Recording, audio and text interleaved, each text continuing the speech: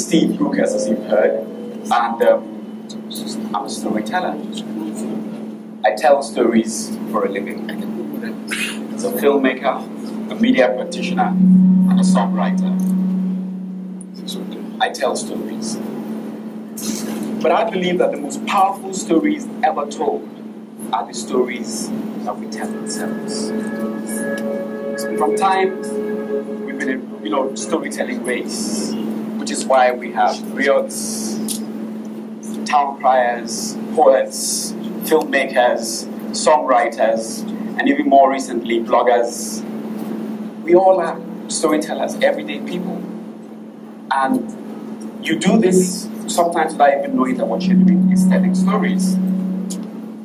So when you come back from work and you say to your friend, your partner, whoever you're with, that you won't believe what happened today.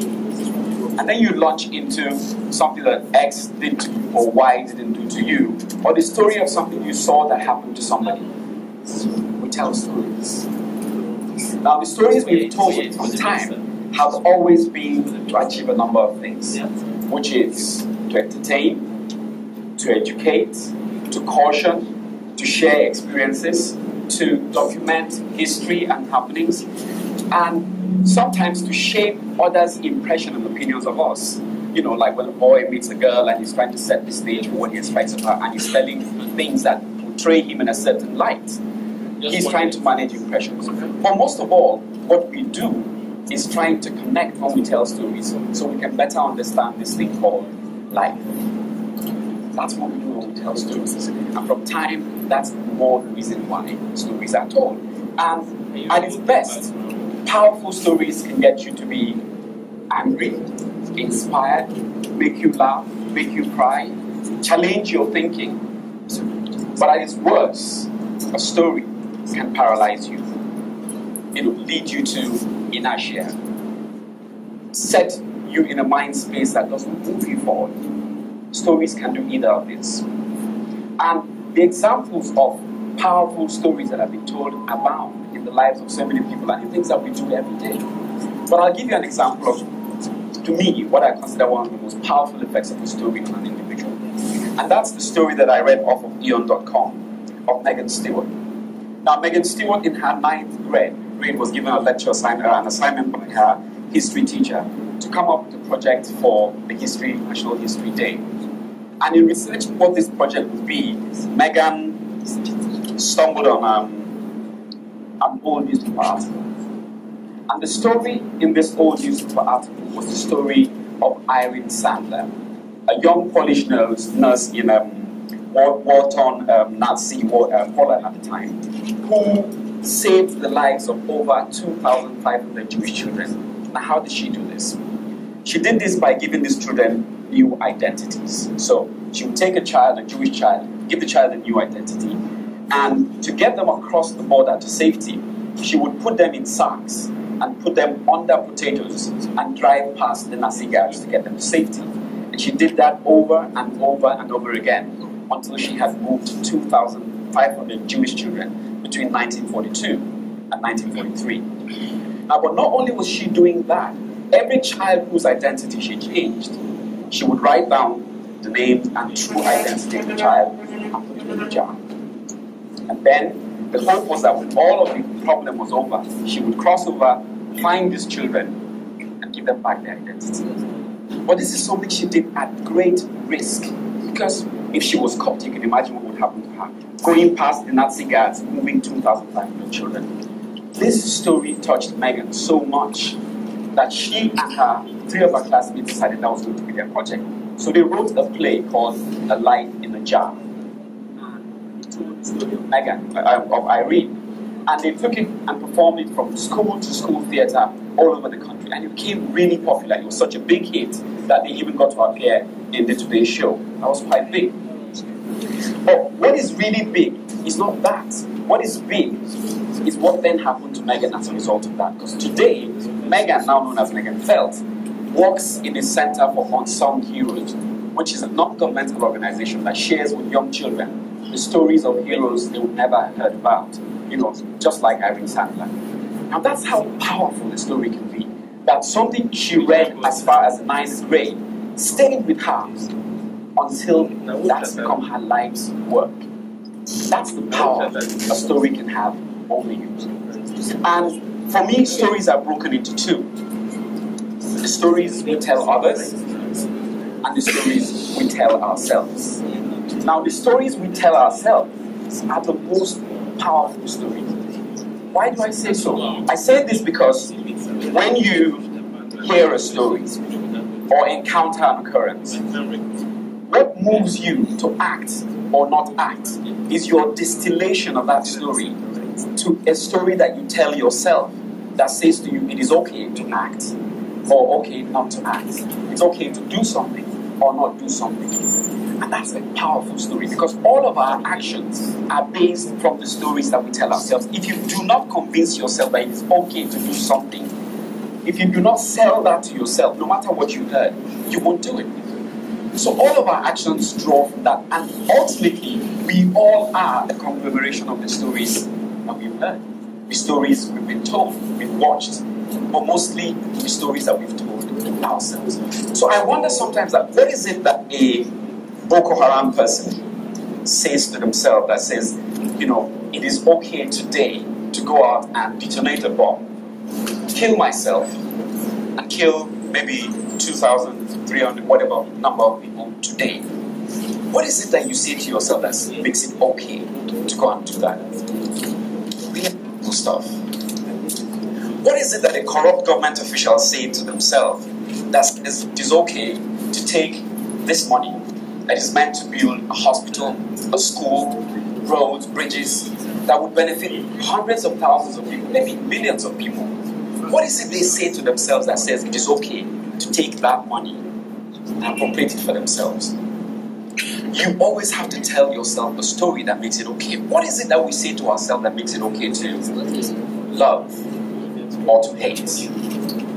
What is it that we say to ourselves that says build this or destroy that? It is all in the narrative and in the story that you tell yourself. And sometimes we're imbued with so much preconceived notions of what we are. And when I meet someone for the first time, when we are interacting, what we're doing is we're trading stories.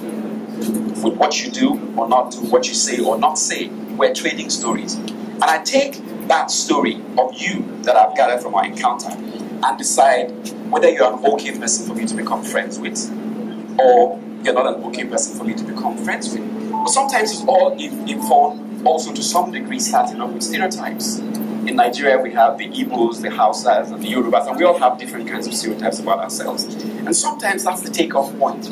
But as you interact, the story that you gather may become different from the story that you know. And then what you tell yourself that says it is okay to do this or not do that. Amazing stuff, the power of stories. Because it is in those stories that our actions are shaped. But what happens when you do not even tell your own story often enough? What happens is that other people tell your story for you. And that is even more dangerous.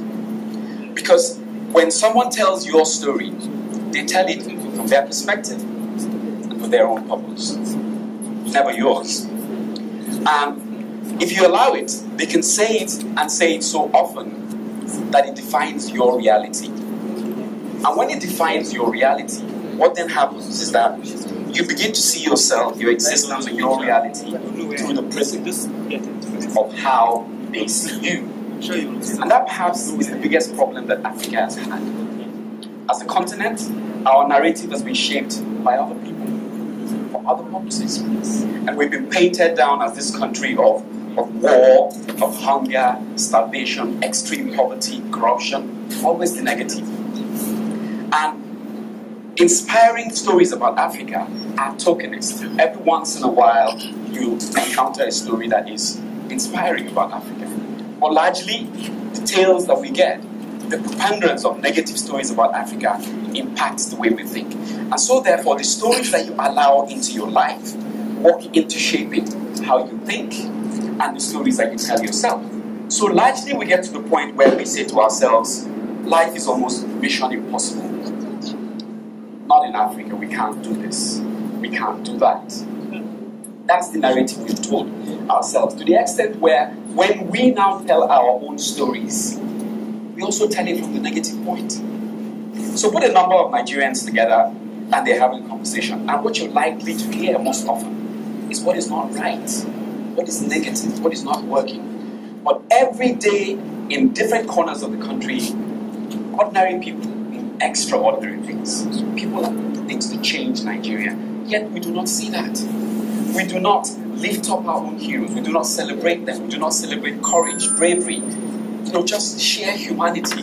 We fail to celebrate that. And that shows in so many ways. And I'll give you an example of Nigeria and the ECOMOG expedition, in Liberia, Sierra Leone. As a Nigerian, I know that my government spent a lot of money, millions of dollars, prosecuting that war. And that in the process, many lives were lost.